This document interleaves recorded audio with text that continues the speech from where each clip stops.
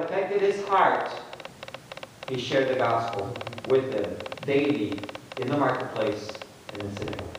Why was he motivated for missions? Because of a cause. Folks, just open up your eyes. Is there not a cause? Now, absolutely, as I open up my eyes to Brazil, I see a cause. We don't even go to Brazil to see a cause. America needs laborers in the churches and devout men and women who are sold out to Christ and open up their spiritual eyes and see that the answer is not a better president. The answer is not a better political system or a new educational system or better health care. The answer is the gospel of Jesus Christ. Amen. There is a cause. And that ought to motivate us.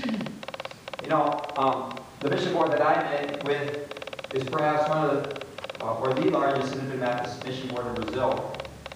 We have 26 families, active families in Brazil. That might sound like a lot, but for a country that has 5,517 cities, that's nothing. 17 cities in Brazil have a population of over 1 million. Just the city of São Paulo alone has a population of over 20 million. You could send 1,000 missionaries there, not even scratch the surface. In the Amazon jungle, which covers 1/3 of Brazil, and I've never been there because Brazil is so large. It's larger than the contiguous United States. But the jungle that covers 1/3 of Brazil, in that jungle there's over 200 Indian tribes. The Brazilian government estimates that there's 78 Indian tribes that have no contact with civilization. Is there not a cause? There are 26 active families in Brazil, but of those 26 families, 7 of them are from my dad's generation. They're 60 years of age or older. My dad is 78 years of age.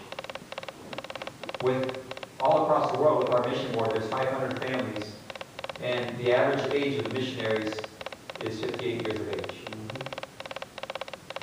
So 7 of the 26 are from my dad's generation. 14 of us are second or third generation missionaries. We grew up in Brazil. And only 5 have gone to Brazil from the States in the last 40 years and are still there, but really only 3 because 2 of those 5 are on vacation to support. And I think, where are the missionaries? Where are the laborers?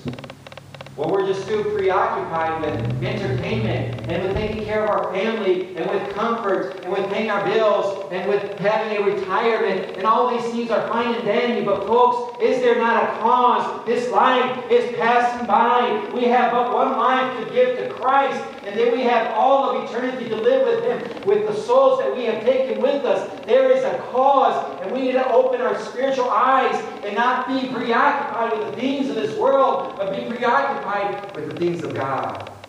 Why was Paul a missionary? What motivated him? Because of a cause. Firstly, he was motivated by a Christ. Secondly, he was motivated by a calling. Thirdly, he was motivated by a cause. And lastly, let's open back to our text, 2 Timothy chapter 4. And I'm finishing. Verse 8. He was motivated by a crown. By a crown. The Bible says, henceforth there is laid up for me a crown of righteousness, which the Lord, the righteous judge, shall give me at that day. And not to me only, but unto all them also that love is appeared. Now, I'm all for investments and trying to take care of your family and trying to be good stewards of what God has given you and having a retirement plan or, investing in the stock, whatever it may be. Perhaps a good investment nowadays, ranging you 12, 13, 14% a year. That might sound like a lot, but you know what? There is no better investment than investing in eternity. Laying up treasure in heaven. Come on. Because you can save up $1 billion, but when you die, that's all that's going to be.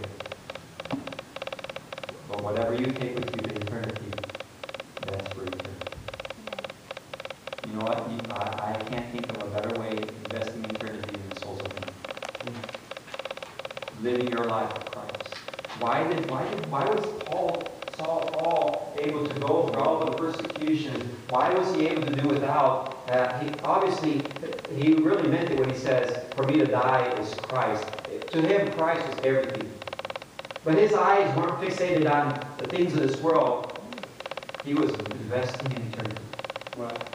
He wanted to hear those words of his Savior, "Well done, thou good and faithful servant." And that is what I wanted to hear of my Savior. I am nothing. I am a sinner. I deserve hell, but Jesus Christ died for me and He saved me. And what can I do but give my life back to Him?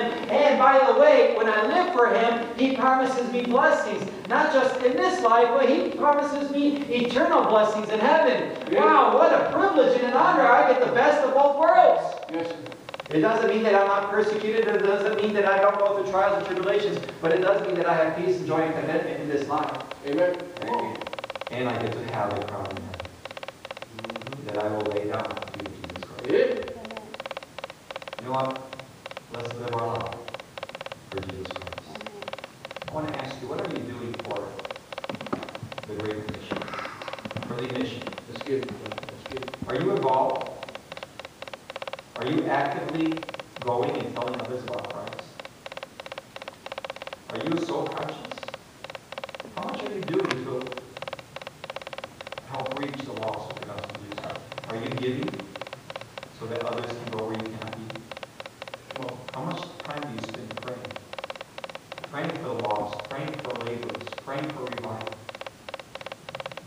How much time are you committed to doing what God would have you do? Those are the four motivations